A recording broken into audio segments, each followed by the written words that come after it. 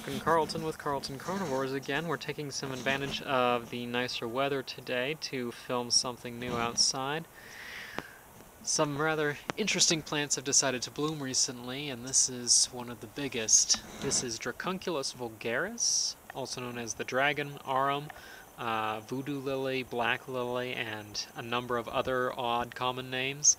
It's a relative of the Amorphophilus genus, or the corpse flowers. And so they produce the same very large multi-flowered structure that, just like the corpse flowers, this one does not smell very good.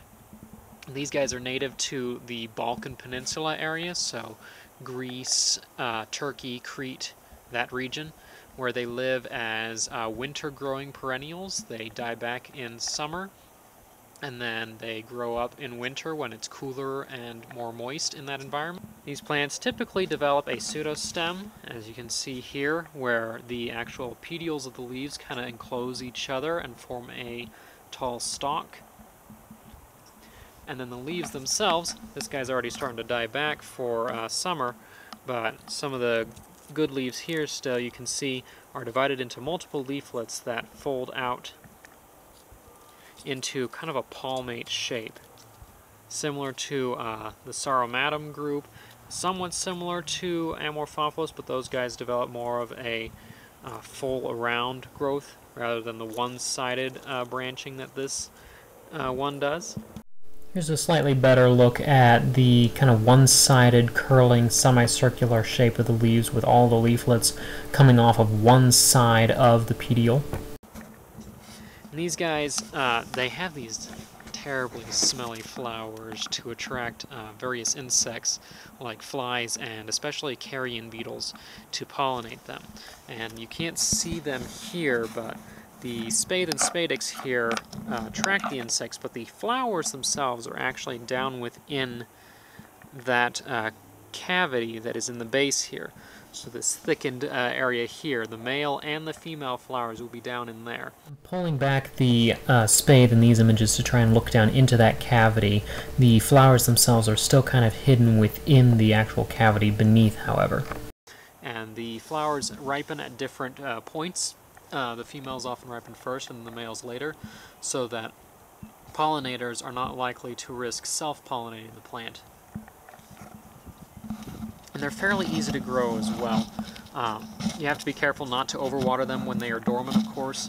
It's best to keep them almost completely dry, otherwise the tubers will rot in the ground.